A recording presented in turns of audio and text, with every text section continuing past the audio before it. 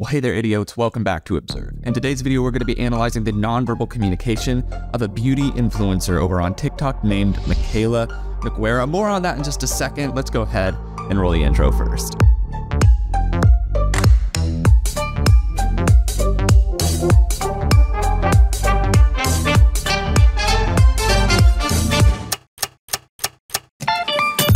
Now, for those of you who are not aware of the situation, or perhaps even of who Mikayla Nogueira is a beauty influencer over on TikTok. She is known for her applicable short videos for doing makeup styles and also reviews. Now, speaking of said reviews, she did a review on a L'Oreal lash mascara, and she did so fraudulently. You know what? Actually, I think, why don't we just go ahead and watch this? We're gonna watch it and break it down and talk about some of the nonverbal communication that she displays, especially throughout her deceit.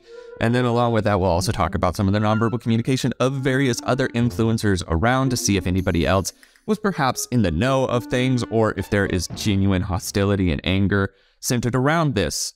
Let's just go ahead and dive into the tea, so to speak.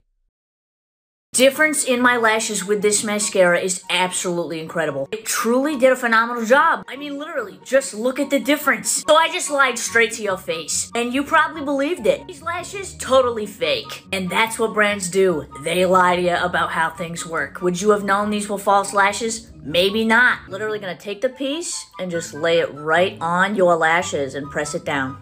Put about 5 pieces. Then go ahead and apply one final coat of mascara. How would they know? How would they know? I don't know. I wanted to go ahead and include that video because of the fact of what she's calling out in that video. So she's talking about how could you possibly know if somebody fakes eyelashes like this? It's so difficult to tell. It's saying, you know, brands will lie to you. Now let's go ahead and fast forward to this most recent video. So similar vibes. Let's see what's happening here. Yeah. This literally just changed my life. This looks like false. This is how? What? It's this L'Oreal telescope. So I'm having a little bit of difficulty already, just centered around the nonverbal communication, but it's one that I have with many people that create videos in general, and that's the forced faked excitement or joy or thrill or happiness that comes out, especially in regards to product reviews. And so we're seeing that come across her face specifically, largely in the lack of motion from the upper half of her face as opposed to the lower half of her face, and how desynchronized it is from the actual verbal expressions that she's making here. So all of this desynchronization just lets you know that in general, she's not as overwhelmed or excited or happy about this product as she's trying to present it to be already, but that's not unheard of, especially when it comes to doing product reads for various companies. A lot of creators will have difficulty actually invoking the excitement that the company wants you to have, largely because it's forced and faked for a video. But let's go ahead and keep watching on this to see just how her nonverbal communication contrasts with everything. Telescopic lift. Look at the wand. Okay, so basically I'm taking the curved side and I'm going root to tip and I'm satin to coat the lashes. And then once you've done that, you flip the brush to the side and you use the hook comb to basically separate. This is one coat. Okay, I'm gonna add a second with the length. All right, so I'm gonna go ahead and pause here because she does one coat and it's done. Like it seems to be a fairly decent mascara, but now she does this cut. And we're going to go ahead and talk a little bit about what we're seeing between the two cuts. I went ahead and crashed and zoomed in here so we could see. So this is after the cut. This is a second coat. And I'll pop up a picture so we could see the difference between the two here. But the length, do you see that? I am speechless. And I'm not sure anyone's going to ever be able to compete with this mascara. All right, I'm going to go ahead and pause that there. Okay, so here's the picture of the before and after the two coats. Now, this has nothing to do with nonverbal communication. This just has to do with basic, I think, reality. So we're seeing coat 1. We have only so many lashes available in coat 1. And then we're starting to see coat 2 here, and there are so many more physical hairs, lashes, which I just find obscene that there is a mascara that can grow hair, specifically eyelashes like that. And so we're seeing this definite difference between the two. And it's clearly obvious that something has been changed in this cut here, and it's well beyond a second coat. Now we're going to go ahead and start watching some of these other people react to it, talk about some of the circumstances around it, and then we'll wrap up at the end. Why can we not be honest on this app? Why is it so hard? It's really not that hard. And this really upsets me because I really used to trust her recommendations. I'm going to go ahead and pause that one. So this is one person just reviewing the horrible fake review. And so what we're seeing across her nonverbal communication during that, we're seeing a lot of activity in the corners of her nose. That would be the disgust. We're seeing a lot of very overt head shaking, that disagreement. That is another negative emotion in regards to this. And then along with that, we're seeing a substantial amount of activity up in the glabella and forehead region of her face as well. This is all synchronized, and the movements that are being done while she's speaking is also synchronized. This is genuine frustration, disgust, and anger in regards to this specific instance. That does make sense, and the context around it of wanting to be able to trust your influencers to give honest reviews of products, it does make sense to have that anger, especially when there's something so overtly deceitful about the ad. Let's continue. I am so shocked right now, and I feel like I'm gonna regret posting this because I love my peers, I love the beauty community, and I stay out of drama. I don't want to talk to anybody like at all. But I was just stretching after my workout, and I was on TikTok. I'm going to go ahead and pause here because her tone is a lot more soft. It's a lot more gentle. So she says, I am so surprised right now. And that is obviously speaking on some just emotional form. Now, non-verbally speaking, we're seeing a lot of very slow blinks. And those slow blinks like that can be an indicator of frustration and agitation, which makes sense in this. We're also seeing a substantial amount of facial manipulators there. And this is not a prepped, staged video either. This just seems to be filmed in the gym that she's working out in. So we're seeing genuine frustration already coming out and some self-soothing manipulators coming out as well. Let's keep watching. And I saw like a big influencer who like I respect, and like she's awesome, and I like her TikToks a lot. Go ahead and pause here. A lot of no shaking throughout that, who I respect and I like her, and all of these positive things. While the no shake is happening in there is the possibility that that's a point of desynchronization. She could in fact not necessarily have so much respect and appreciation for this person's creations now as opposed to before, but there's also the distinct possibility that she might be referring or might be displaying that you wouldn't believe. You would not believe that I am a fan of, I appreciate. Perhaps it's something around the competition thing. However, we're seeing that desynchronization between the verbal and the nonverbal. Let's keep watching. But I just saw a sponsored post. I'm like shaking because I'm so shocked. I saw her do a sponsored post, which that doesn't matter because whatever, sponsorships are awesome. I do them all the time. But it was about a mess. Okay, a little bit of insecurity around this area here. So first we're seeing this substantial manipulator come out here, and it's right over the suprasternal notch here, which is a defensive manipulator. A lot of vulnerability is all along in here, and you can see that come out. People will oftentimes fiddle even with their clothes, or if you have a necklace, that will come out as well. But it's all centered around the suprasternal notch right there.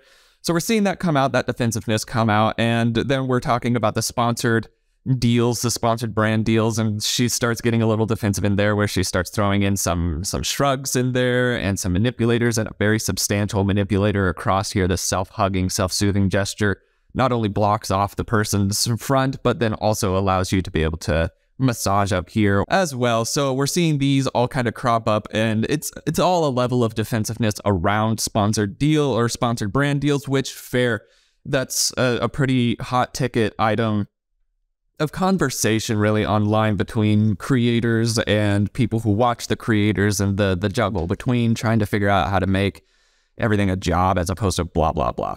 So that does make sense as she's trying to kind of semi-justify that and might feel like she's a little bit insecure in that area. Makes sense non-verbally. Let's watch. But it was about a mascara. And when she shows like the finished product of the second coat, she's like wearing Ardell Demi Wispies or something. Like there's falsies there. Like it's very clear. It's very clear. But she's saying that they're not falsies. It's just the mascara. So we're seeing a number of facial manipulators that she's displaying as well, especially with the rubbing of the nose and substantial touching of the face on all different areas. And that is all a sign of agitation. Makes sense. It is synchronized with the emotion that's being displayed. Let's continue watching.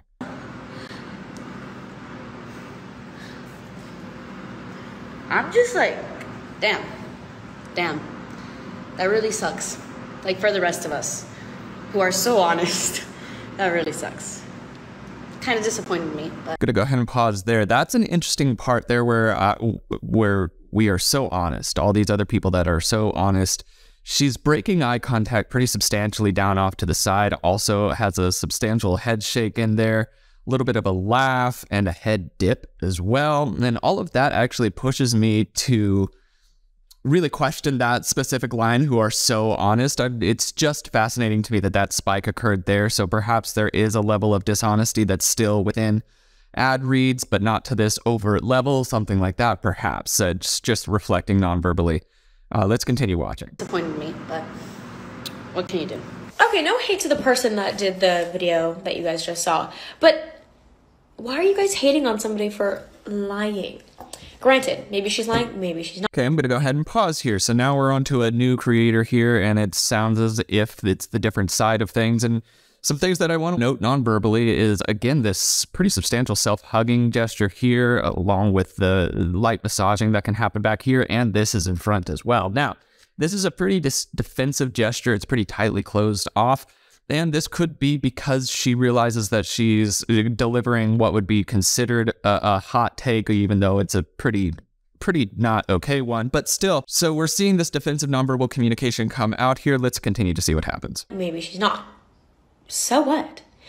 So you're telling me if I use a product, makeup product, skincare product, let's just say a skincare product, and it makes my face super clear, like actually, but you use it and it all of a sudden breaks your face out. Are you going to call me a liar and say that I promoted the brand and it's actually ass?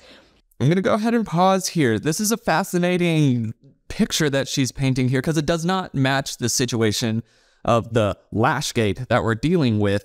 Trying to say that, oh, well, this product does work well for me, but it might not work for anybody else is not the same as this mascara can grow extra eyelashes for you on your eyelids, and it will make them really long and borderline look like they're just fake, largely because they might be. So it's not really a comparison, and so I don't really get what her point was on this. I think that she was trying to make some sort of stand here, but it did not pull through. Let's continue watching. Ass?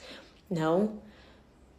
I mean, you probably will if you guys are all hating on that one thing, but I'm gonna go ahead and pause again here. No, and now we're starting to see some discomfort come out. You can see the agitation coming out in the massaging of this, and then also a little bit of head shaking in there, and then we could see her pull in and draw in even more so, and this is a level of defensiveness that has increased from even the prior times, so being able to see that come out, perhaps she realized the example that I just provided is not at all applicable to the situation. Maybe that was the case. Let's keep watching.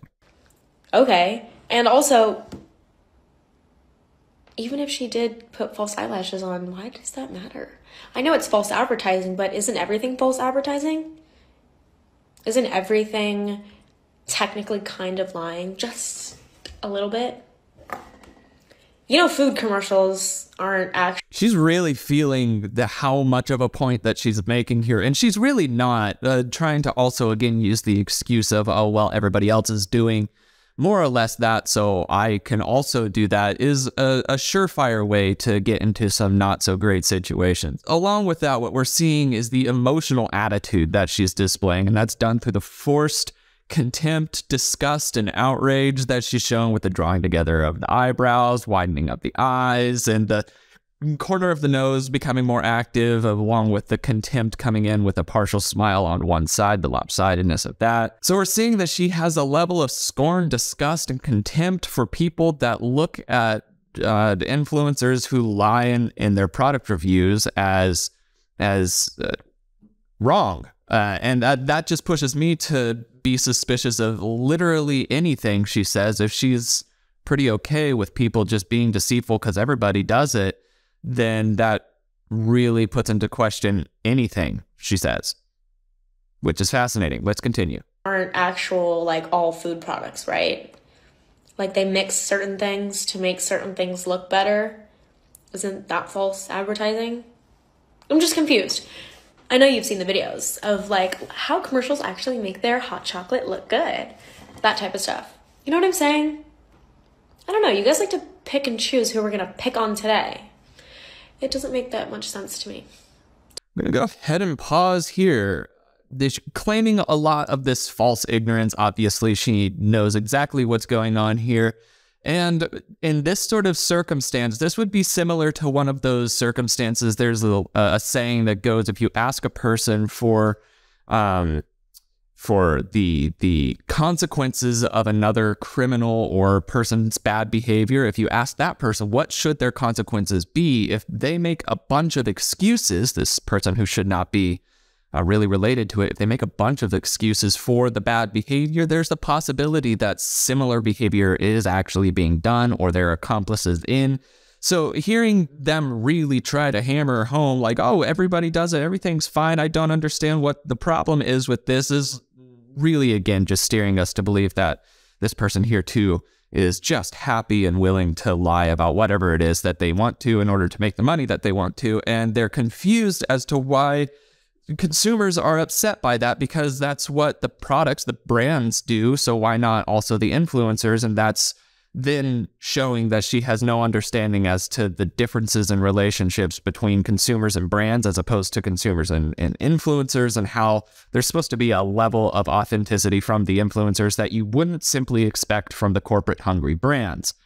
Fascinating that she's really trying to take that soapbox. She's just kind of painting herself out to be a not so great person. Let's keep watching. Don't get me wrong. Lying sucks, but everyone does it. Especially when it comes to social media, and especially when it comes to making money. Sorry, if somebody put $200,000 in your face and said, hey, promote my shitty mascara, I don't think you'd think twice about it. I'm gonna go ahead and pause that there. Sorry, lying sucks, but everybody does it, and that summarizes her side of things, which I find pretty despicable. Everybody does lie. That does not make it to where you should always lie, especially in areas where people are wanting you or needing you to be very authentic and genuine, in like the areas of product reviews, things like that. Like, it's just the terrible point of view. And then she builds another not applicable the circumstance at the end. If somebody gave you $200,000 and said, hey, why don't you promote this mascara, and it was a bad mascara, you'd probably do it. And that maybe some people would do that, maybe some people wouldn't. I'm sure a lot of people would, but then that's also not what really happened here. The mascara that we're talking about obviously functioned pretty well, so it wasn't like it was a garbage mascara that we were talking about here. It was just needless false advertising from an influencer without any, like, there just genuinely wasn't a need for it. Could have done a normal review, would have been fine. So let's continue watching. We've got a couple other people here. Stuff like this is why people do not trust influencers. And it's so upsetting. Like, little moments like this are why influencers as a whole get a bad rap. More specifically, beauty influencers who do product reviews, who do sponsorships. That's why people are always saying, oh, we can't trust them. So I'm gonna go ahead and pause. So during that specific clip, it looked like it was fairly well lit. It may have been staged a little bit, doesn't detract from the message of that clip. And she brings up an excellent point about, yeah, that's the relationship that consumers now have with influencers is already on rocky ground because of this, the questioning, are the influencers being genuine? And with that, when it's so overt, it genuinely does hurt all of the rest of the influencers who even try to be as genuine as they can with their ad reads. So we're seeing synchronized nonverbal communication from them during that, even though the hand gestures are pretty forced and controlled. We're still seeing synchronized across the verbal and the nonverbal. So as she's saying words, the motions of her nonverbal communication flow along with her words like that. So that synchronization just lends me to believe that she's being authentic in that. Regardless, let's now go ahead and watch James Charles review this as well, and then we'll talk about it at the very end. So this mascara has been causing quite a little bit of drama on social media today.